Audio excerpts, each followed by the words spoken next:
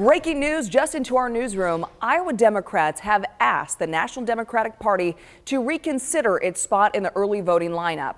Iowa sent a letter to the DNC committee this morning asking for a spot in the early window. The letter says, in part, Iowa has been put in a position that makes it impossible to comply with our own state law, which has exactly no chance of being charged by our legislature. We have a compelling case to be granted a conditional waiver for a pre-window contest.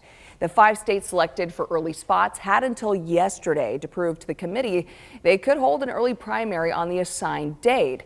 Both New Hampshire and Georgia were given deadline extensions to find ways to meet the DNC's criteria.